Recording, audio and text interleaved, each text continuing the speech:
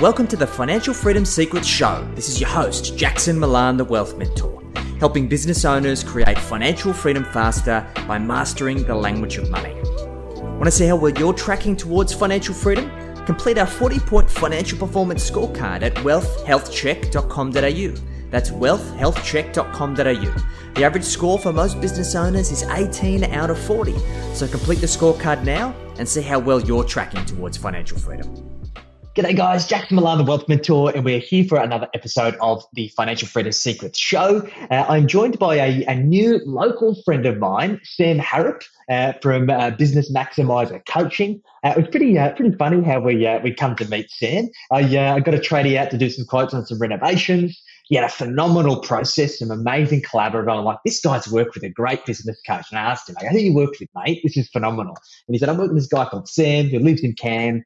And I'm like, I've got to connect with this guy. And like the rest is history. So, Sam, how you doing, my friend? Yeah, good, man. Good to catch up. And it was an interesting phone call when you phoned me, and he'd already told me about it. So quite funny. It's a funny world. He was actually on the phone. He was on a call earlier today as well. So talking about his sales process and updating it. I love it, mate. Well, you've definitely worked your magic there. So, Sam, just for the people who might not know you, tell us a little about you and your business, mate. Sure. Okay. So as you can tell from my very non-Australian accent, I immigrated from Johannesburg, South Africa in 2008. Back in South Africa, I'd started, bought, built and sold 11 different businesses of my own. Came over to Australia, initially actually flying balloons on the tablelands, but had never really worked full-time for somebody in my life. So it was just a question of time before I started my own business. Went into business coaching, and then over the years refined a really simple model around how people can grow a strong, profitable business. That's how Business Maximizer Coaching came about. I realized the guys that we could make the biggest impact and work really well with were service-based business owners. And over time, that's sort of changed now to more specifically tradies and builders. Do still do a bit with business professionals.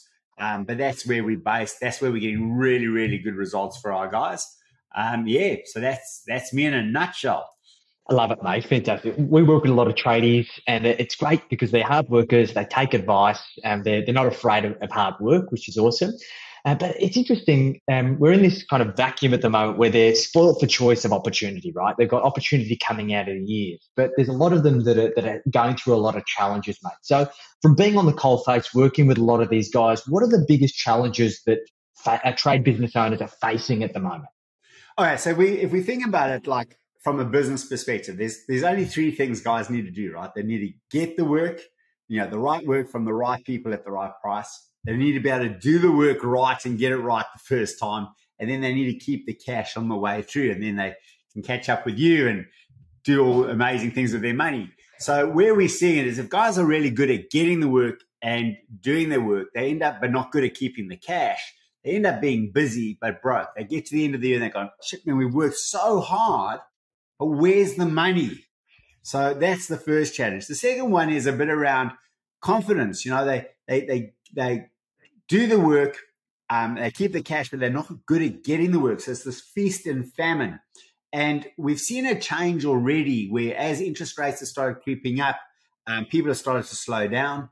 And there's that good old saying, good times breed bad habits. And so all of a sudden guys are like, oh, the inquiries aren't coming through. What are we doing? So effective marketing is the next challenge.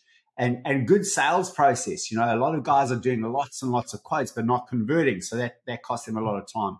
And then the other one is they're good at getting the work and keeping the cash, but not good at doing the work. So where that shows up is I just can't find good staff. And the reality there is if they aren't getting the right work and they're not charging the right money, they can't actually afford the staff, but also a lot of guys that get into business are really good at doing the work of the business. Like I cannot teach somebody how to be a better tradesman, right? Like they need to know their trade, and most of them do, but it's the next level up. How do we manage, and then how do we lead our team, and how do we become a place where people want to work? So, how do we attract the right staff, and then how do we retain them? Because, people always say, oh, it's all about the money. sure, money's important, but it's not the only thing. People would rather work for somebody for less money than work for, if I can say it, an arsehole, right? And so it's understanding that and creating a culture where it's a good place to work so we can attract and retain talent. So, yeah, that would be the thing. The guys are either busy and broke, there's feast and famine, or they're just burning themselves out because they can't get the right team around them. Makes a lot of sense, mate. Where would you say the vast majority of the people that reach out to you find themselves out of those kind of three scenarios, mate? It's changing, Jackson. It's changing, right? So still, we actually just recently surveyed about 200 tradies, particularly down in Townsville for this particular survey, understanding what are their biggest challenges they're facing. First one is not being able to get staff. And we're seeing that starting to change now already. Here's the short tip, right, is most people write terrible ads. It's like, if wanted this person, you need to be able to do all of these things. There's nothing in it making them an attractive proposition. So getting and retaining staff, right? So that's the one. The second one is their margins are under threat. So we've seen lots of price escalation, lots of sudden price rises.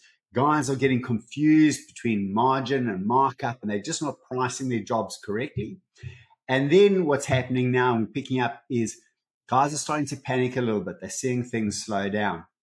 And this is a dangerous place to be, because if they panic, they'll take on the wrong work for the wrong people. And then they end up just working for free, or the passion for what they do dies. Because if you're doing work for people that don't appreciate you and you're doing work that doesn't excite you, life sucks, man. So that's where we're seeing. So we're seeing a slight slowdown now. We've said to guys, a lot of our clients during COVID were making really good money. The demand for what was going on, there was a lot of money circulating around. People were spending quite freely, and this was an opportunity to maximize profits. Now it's around consolidating and still being quite particular about the work, going, is this the right work for me? And when we talk about that, it's right work for your business. It depends on the work that you can do really well, but also what's really important is that your team does well. Because if it's all based around your skills, guess what, buddy? You're the one doing the work, right? And as the business goes through stages, so, we've spoken about there's sort of 7 stages to a business. Well, I look at it, how a business grows. Those roles change. Initially you start out, you're the tradesman, you know how to do that work, you go out there and you prove yourself. And even that is a big step, right? How many people do you meet, Jackson, that are going to start a business one day? They've got this great idea. Like there's thousands, hundreds of thousands of them, but only a select few have the guts to go out and actually start their business, right? And that's what we call the startup stage. And it's an important stage because they can prove that they can get the work, they can do the work, and hopefully they keep some of the cash. The next level up is then what we call so seed is an idea. Startup, they actually take that challenge. They're doing it part-time or maybe a bit, but then most businesses get stuck in the survival stage where they're getting the work and they're doing the work, but they're super, super busy. They're working 40, 50, 60, 70, 80 hours. Money's coming in, money's going out. And their mindset is, if I just need to work a little bit harder. And the reality is, if that was the case, they'd be out of there already. And those are the guys that we can help because they've proven the concept. They've proven they can work. They're willing to do the work. It's just the fine tweaks. And then we get them. I think actually, Jackson, you mentioned this on one of your videos. I do watch your videos, dude. Where this is where people go, I need to get bigger, or I need another business, right? And it's like, no, dude, no, we're not ready to scale. That's like level 6. So we're at level 3, survival. Let's get you to the next level, which is level 4, which is a stable business. So money's coming in. You get down to working maybe 40 hours a week. It's a bit more predictable. You know where you're at. You're making money. So you're paying yourself a market-related wage, and they're still breaking even or a bit of a profit. Then the next level up is what we call a successful business. And this is a lifestyle business. This is a really cool place to be. And what that is the work's predictable. It's highly profitable. You've got a team around you. Life is sweet, right? That's good. We actually joke about it. We call it the 5 2s. So 200,000 salary, 200,000 profits, 2 international holidays a year. And you go, why 2? Well, if you're going to go overseas, mate, you might as well go for 2 weeks. So it's 4 weeks off. It's a 200 series Land Cruiser. I don't know why, but that's like the Rolls Royce of Far North Queensland. So whatever your car is. And then 2 days a week. And if you've got a business that's working like that, that's a sweet business. But you need to be in that position to go to the next level, which is scale. And that's when you bring on, you either bring on multiple branches or you diversifying, whatever the case is. And that's tough. You go back to working overtime again. It's hard graft, but the payoff is amazing because you end up with what we call a significant business. And often the case here is we're pre-planning that. We've already identified either you're going to scale it in terms of maybe franchise it or license it, or you've already identified somebody in the market that is going to potentially buy your business at a later stage. They might not even know that they're going to buy your business, but that's what you're setting your business up for.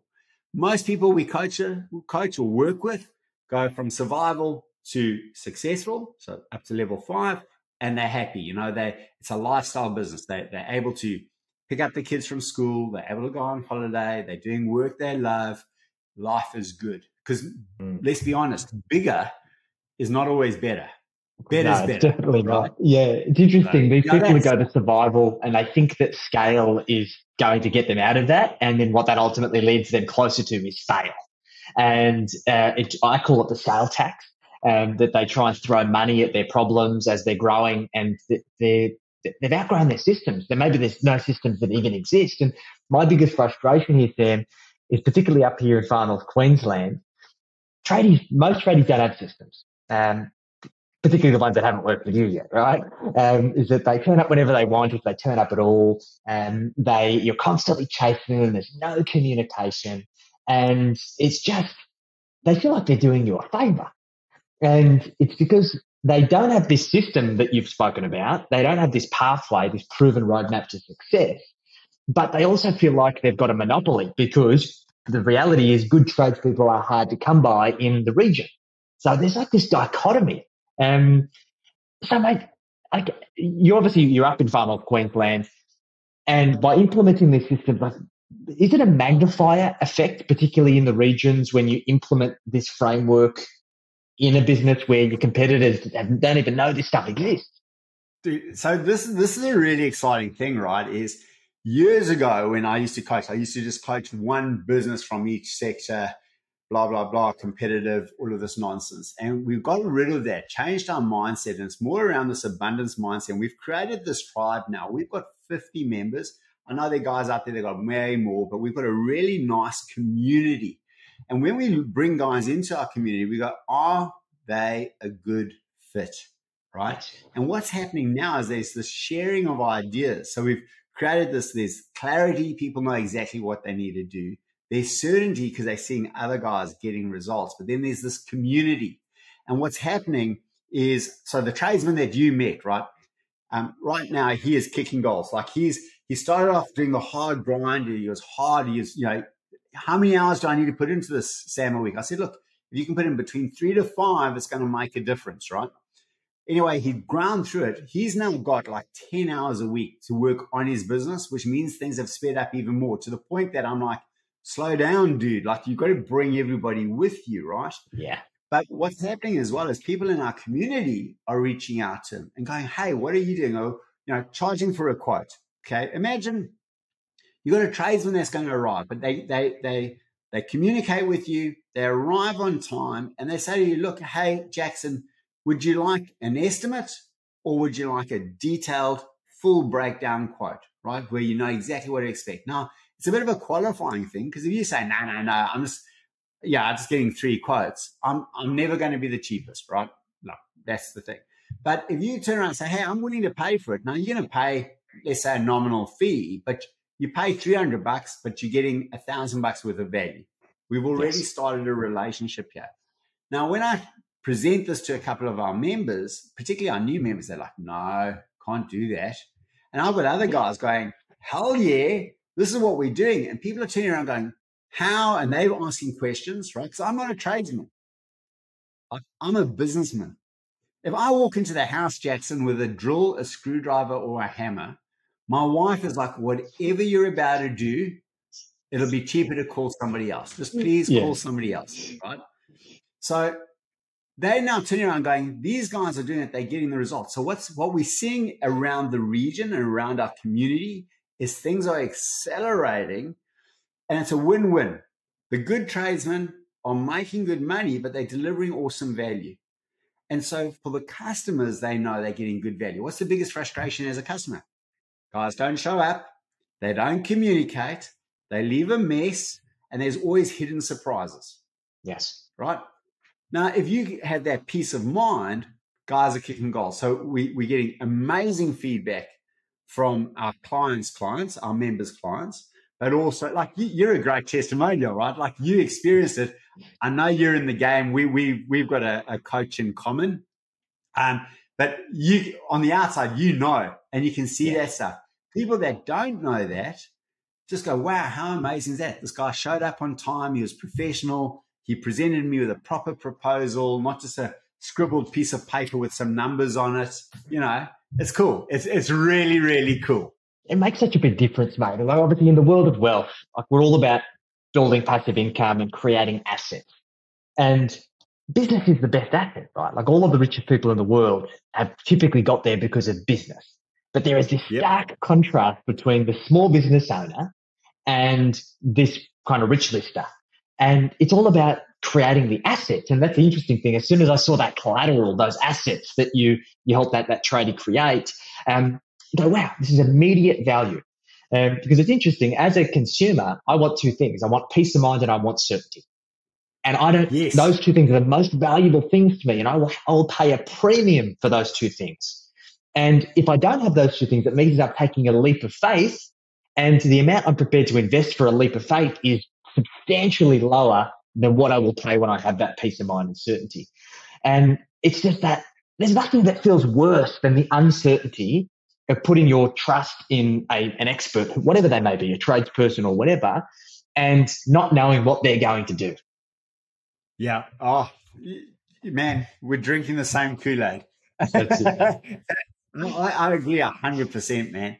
And it is exciting to see, the difference between an okay business and a good business. Like, often people go, what's the one thing?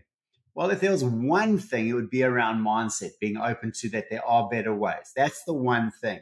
But the better ways, there's numerous better ways.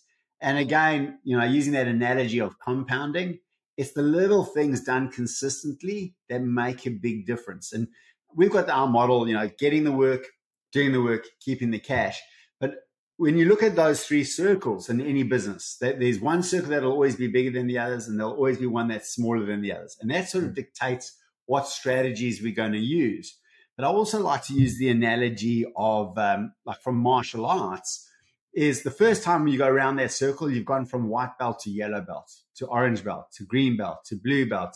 And so every time you go around, it gets better. Where's the starting point? Most businesses that I look at, they're doing the wrong work for the wrong people, which means they can't charge and they're at the wrong price. And we turn around and say to people, hey, let's work out, what's the work you're really good at? And it doesn't matter whether they're an electrician, a plumber, or a builder. I often joke with my builders. I go, you know what their problem is? They go, what? I go, you're a builder. And they're like, what do you mean? I go, well, you can build a whole new house. You can build a little bit of a house. You can do a deck. You can do a roof. You can do a bathroom. You can do all of these things. What's the stuff that you're really, really good at? What's the stuff that excites you?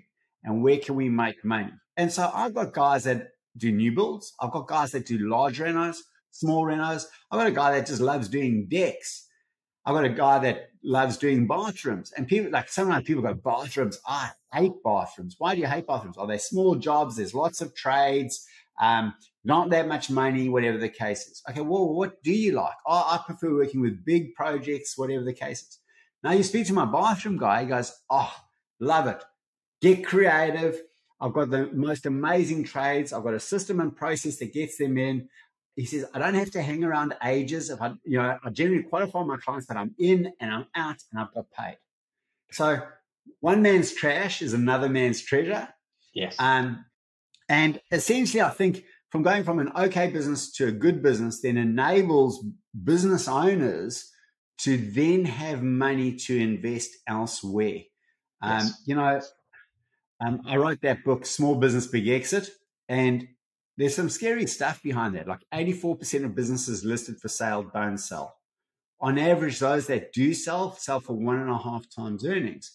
And people turn around and say, well, I've got a great business. Why would I sell it I'll just keep it for another 18 months and I've made that money. So they don't sell it, right? It's the people that don't have good businesses that sell them. So often I look at it, I don't know, I'd be interested in your opinion on this, is some businesses sell, right? A valuable business is a valuable business. But if we can use that business as a vehicle to create wealth, which we can then invest into other areas, whether we sell that business or not later on doesn't matter, because the best time to sell a business is when you want to, not when you have to, right? And you want a strong, profitable business. But you've able to invest into property or into shares, and you've got a portfolio. This is where you and I have been speaking, because then it doesn't matter. It's only one part of the equation. Exactly. You nailed it, mate. I think the idea is, and my philosophy here is that you should always be positioning your business for sale. But the idea is, even if you never want to sell, because what's interesting, mate, the amount of conversations I've had from business owners who've burnt out, Jackson, I've had enough. I want to get out. I'm putting the business for sale. I'm like, sorry, mate, your business isn't worth anything. No one's going to buy that. It's a dumpster fire. And the idea is that if you don't want to sell your business because it's under management and it's got systems and processes and it's effortless and to the best of your ability, then it's far more valuable because that's what somebody wants to buy. And the idea is that you never have to sell it because you've built wealth outside in terms of property and shares where your business is just cream on top. You should never have to rely on your business in order to create financial freedom. But the interesting thing, look, I'm an active acquirer of businesses. We acquire businesses all of the time. However, I've never acquired a trade business. What makes a trade business valuable if it ever does go up for sale, Sam? What does a potential acquirer look for in a trade business? Okay, so there's an acronym. It doesn't quite spell correctly, but if your listeners want to write it down, it's PACIFI. So PACFI, FI together, right? So P stands for profits, okay? And everybody talks about a business selling on a multiple. It's a multiple of profits. So the first one is profits. Second one is assets. And those are the assets. It's around the systems and processes and stuff that you created. You've got tangible and intangible assets, right? So that's assets. Then the next one is C, which is cash flow. And there's 3 types of cash flow: investment cash flow, financing cash flow. But the key one here is operational cash flow. If you're going to sell your business for a reasonable amount of money, the person that buys your business is going to need to get finance. To meet those finance requirements, they need strong operational cash flow. Otherwise, the bank or the investor will not lend the money. So that's cash flow. Then the next one is independence. And this is where it does get tricky as a trade-related business, okay? Because ideally it can be independent of you, but it doesn't mean necessarily that the person buying the business doesn't have to work in it. They may choose to, but that's it. So it's independent of you, any one team member, any one supplier, and any significant concentration of customers. So those are sort of areas that you're looking at. And then the FI stands for first impressions, right? In other words, what does your business look like from the outside? Now, look, most franchises have got a bad rap over the last 10, 15 years. And you know what, Jackson? Deservedly so. Most franchises out there are there to make the franchisor rich, not the franchisees. There's a few exceptions, but as a general rule of thumb, I think we've lost our way there. I think that's quite great. But you want it to look like a franchise. You want it to look good from the outside, right? And there's a whole model around that. But those things, assets, cash flow, independence, and first impression, those 4 things are what will determine the multiplier. That will determine whether the multiplier is 1, 2, 3, or 4. You know, a lot of people out there get confused. They go, okay, well, I'll sell it for a multiple of 2 or 3 plus the business assets. And I'm like, no, the assets are used to generate the profit. So pick one. Now, valuing a business is a bit of smoke and mirrors. It's way harder than, certain industries, accounting firms, financial planning firms, that sort of stuff. It's quite easy. There's generally ratios. Goodwill businesses are challenging. Yeah, correct. So I look at it and go, and again, with builders, right, and tradies, they've got to have the correct qualifications. So it does get a little bit confusing. But having said that, we are seeing groups coming in and buying companies, and they are generally paying above market value, because what's happening is their strategy is they listing them. And so there's an opportunity there for a bigger multiple. There's an arbitrage opportunity. Correct. Yeah, spot on. Yeah. So, and then if you don't mind, like talking about what you're doing, and my understanding of what you're doing is you're at a scale to significance level 6, level 7. You're not buying different businesses. You're buying businesses that tie into what you do, which makes good sense, because that's where your mind is. That's where your focus is. If you're going off and buying all random businesses, you end up diversifying too much. We only have so much attention span that we can actually spend on stuff. And so we end up missing things. At a later stage, Jackson, that might be something that you would do. But like my understanding in terms of where you are now is the businesses you're acquiring all going into the same pot. Is that correct? Exactly. They're all aligned. They all serve the same customer, and they're fixing problems that these customers are already paying or prepared to pay to fix. And it keeps everything singing off the same song sheet, which works phenomenally. This is awesome, mate. Dude, I love that. We've had so much value here, mate. We could go on for days, I'm sure. But I think this has really given people an insight around the system, around how do you actually create a profitable and scalable service business. How do you start thinking about positioning that business for sale? I think everyone should, and you can reverse engineer your way back from that. Now, Sam, if anybody's listening to this podcast and they want to get in touch with you, mate, what's the best way for them to connect with you? Look, website, Business Maximizer Coaching. So businessmaximizercoaching.com.au, or you can just send me an email, sam@samharrop.com.au. And basically what we do is we just have a quick chat to see if I can and can't help you. If I can't help you, I'll do my best to point you in the right direction. It might be a bookkeeper, it might be a different accountant, it might be something along those lines.